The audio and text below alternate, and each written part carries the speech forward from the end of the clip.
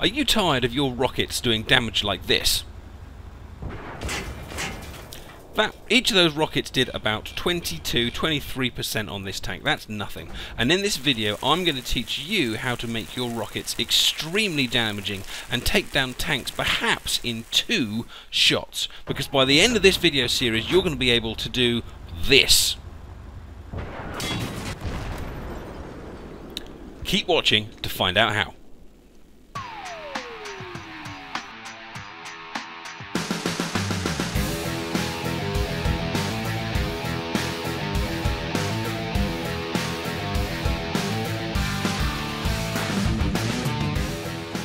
In part 1 of this video, we're going to be talking about how to maximise your damage on tanks, and believe me, it is a lot more complicated than simply saying shoot the back of the tank.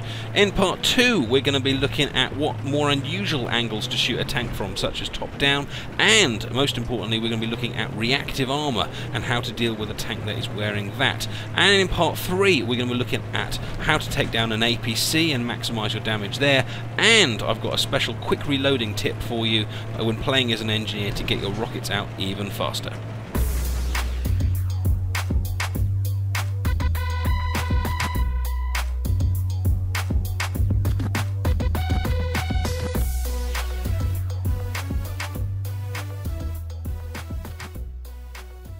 Greetings, this is the Adipose from Team Europe. Check out the link below if you'd like to know more about our clan. And I'm here today with MG. Hello. And we're going to talk to you about how to fire rockets into tanks and how the location of your rocket, the location of you, and the location of the tank all work together to decide the total damage. And we're going to show you how to make sure you maximise your damage on the tank as often as possible. Now, to make sure our tests are consistent, I'm going to fire most of my rockets from between these 2 doorposts here, and MG is going to line up his tank with these 2 walls here, and we're going to show you the different effects that we can get on this tank. So first of all, a shot straight in the front. MG, if you can put your gun up slightly. I'm just going to shoot him straight in the front, and MG is going to call out the damage that we get. So here we go. 21%. 21%. So that is essentially a 5-hit kill on that tank. But we can do better than that. But let me just show you that if I come off to an angle and still shoot the front, we get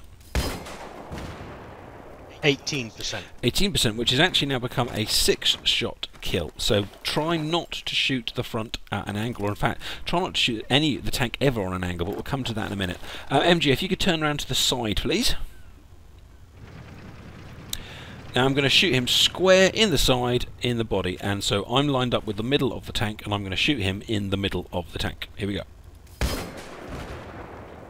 34%. 34%, so that is just a 3-hit kill.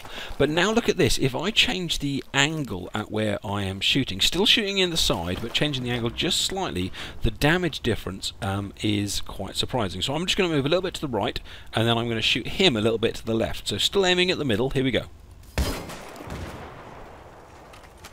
32%. 32%. So that, although that only sounds like a couple of percentage points difference, that has now gone from a 3-hit kill to a 4-hit kill, which when you're trying to battle a tank is actually a big difference. And just to show that it's not just the where I hit the tank, but where I'm standing that makes the difference, let me move off to an angle, and now I'm going to aim at the very middle of that tank on the side. So look at this. 21%. So a huge damage reduction, not because of where I hit the tank, but because of where I was standing.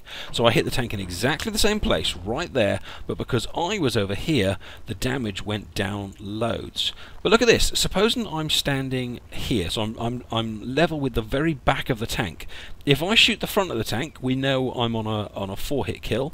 If I shoot the middle of the tank, I'm probably going to be on a 4-hit kill. But if I line it up exactly with myself, so I'm almost kind of perpendicular to it, we get this. 34%. Which is definitely a 3-hit kill, and it works on the front side as well. So I'm going to line myself up just with the front, and I can see that I'm lined up because you can see the 2 fronts of the tank. If I move till they just disappear and become one, so there you go. I'm now definitely lined up with the front section of the tank there. 18%. Really? Yeah. That doesn't make any sense. You never make any sense. What are you talking about? Well, that should have been a high damage thing. Bollocks, let's try that again. No, no, the front of the tank, it just seems to negate most of the damage, doesn't it? Oh, well, let me try and say that again. I'll edit this bit out. Okay, so now I'm going to line myself up with almost the very front of the tank, and I'm going to take a shot in the side. So I'm again shooting at level with where I am. 36%. 36%. So I can get 36% by standing over here and shooting here. I can get 36% by standing in the middle and shooting the middle, and I can get probably up to 36% by standing near the back and shooting the back. But what you can't do is shoot across the tank and get those diagonals. Okay, so you need to shoot it level with you. Okay, but now let's have a look at shooting at the rear of the tank. So, MG, if you could rotate so we can see that their ass. Oh, that's a beautiful, beautiful ass. Now, I've made this mistake before, but how can you tell when you're shooting at the front of the tank or the back of the tank? The easiest way I found is to just look for these headlights. There's normally, you know, you can see that the big bright lights there make it quite distinctly different from the back of the tank. So look for the lights. So I'm just going to shoot him square in the back, lining myself up with the middle of him, and we get 55%. And that lovely vehicle disabled idea. So that's a 2-shot kill, square on in the back. Now the back is very, very sensitive to angles. Have a look at this. If I just move over just a little bit to the left of to the right of the tank as it disappears in a cloud of smoke. MG, would you mind just driving forward a little bit so we can get a clearer view on the tank? There you go, it's beautiful. So I'm just going to move over just a little bit.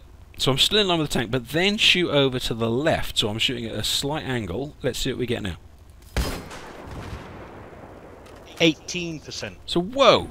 So no vehicle disabled, and all of a sudden I've gone from a 2-shot kill to actually a 6-shot kill, just at that very, very small little angle change. So let's just reload the rockets. MG, if you could just move the tank slightly so we can get rid of the dust. That's brilliant. But now I'm going to stand in the same place again, and now I'm going to shoot level to where I am. So not the middle, but I'm shooting in line with where I'm standing. And let's see if we can get that tank disabled. 55%. Yes, we can. So that's a very, very subtle change, but if you end up behind a tank, wherever you are standing, you've got to shoot in line with that. So if I'm here, I'm going to shoot this tread. If I'm in the middle, I'm going to shoot the middle. If I'm on this tread, I'm going to shoot here. Don't shoot across it, because it could make the difference between a 3-hit kill, or a 2-hit kill, or a 6-hit kill. Big, big differences on the back.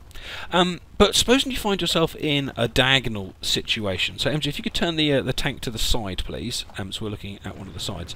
Supposing you end up in a situation like this. You're kind of standing here, and it happens a lot of the time on Battlefield that you end up not being able to get quite square on. What do you do? Well, the best thing to do would be to either leap here and take a shot straight on, like that, because that's then shooting the side. And it would be better to go for the side than the diagonals. But if you have to take a shot from a diagonal, let's see what we get. So I'm going to shoot square on into the front from here, and we get 18%. And now I'm going to do the same thing again, same position, but this time I'm going to shoot it into the side, and let's see what we get. 18%. So actually, if I've got a choice between the front and the middle, and I'm at a diagonal, it doesn't really make any difference whether I shoot here or here. I'm getting 18% and I'm getting a 6-hit kill. So the advantage of just running across and getting the shot in here 35% is huge. Just moving over that little bit and shooting that rocket square will give me the difference between a 6-hit kill and a 3-hit kill when compared to the front and the side. But let's check out the different diagonal. If you could turn 180 degrees, please, MGN. Okay, but supposing I then have the difference between looking at the back of the tank and the side. So I'm on this particular diagonal here. MG, can you shift the tank slightly to get rid of some of the dust? That'd be great. So I've got an option now of shooting the side or the back. Now, the best possible option would be to run across, get level with the back as soon as possible, and hit it there, because then I'm going to get a disabled. But supposing I can't, you know, there's so much fire going on, I think I'm going to die, so I've got to take this shot. What do I shoot at? If I shoot across to the side, I'm going to get 18%. 18%. 6-hit kill, not very good. Supposing I pull that shot in slightly, still shooting the side, and I'm going to hit it closer to the angle at which I'm standing. We're going to get 18%. So no real improvement, even though I've pulled the angle in closer. The side is not going to give me a great result shooting from this diagonal. If you can just shift the tank, please, to get rid of that dust, that'd be great. But now this time I'm going to shoot, and back towards me a little bit, please. This time I'm still at the diagonal, but I'm going to shoot it in the back, and I'm going to just give it a couple of feet leeway. So I'm not going to shoot right at the corner. I'm just going to push it across just a little bit, and let's see what we get here. 30%. 30%. So if you have the choice, if you're standing at this angle and you've got the choice between the back or the side, you definitely want to be shooting the back. But now let me shoot all the way across the back and aim kind of more at the middle of it a bit. If you could just shift the tank's position a little bit to get rid of some of the dust. That's beautiful. So now I'm going to shoot across into the middle of it. Here we go. 29%. So we lost a percentage point, and I know 1 percentage point either way might not matter, but when we're talking about 33s, 34s, 35s and 32s, this could be the difference between a 2-hit kill and a 3-hit kill. So if you have the choice, if you could shift the tank, please. If you're shooting at an angle like this, you want to be aiming at this tank tread, probably about here. Okay, so I just back up a little bit to show you what that looks like. That's what we want to be aiming for, whether I'm here or whether I'm here. It's that tank tread there I want to aim for. Not here, not the middle of the back, not that tank tread, but there. That is going to give me the maximum damage, but not quite as much as getting square onto here, and definitely not as much as getting square onto here and going pow and getting that vehicle disabled. That is the sweet spot which we want to get to. If you enjoyed this tutorial or you found it helpful, please give it a like, because then I know that you want this series to continue. Part 2 will discuss how to attack tanks from unusual angles and where to hit it for best results. I will also be discussing the all-important reactive armour and how to deal with that. And in part 3 we're going to look at APCs, and I've got a reloading tip for you. So please come and check out parts 2 and 3, and I'll see you soon.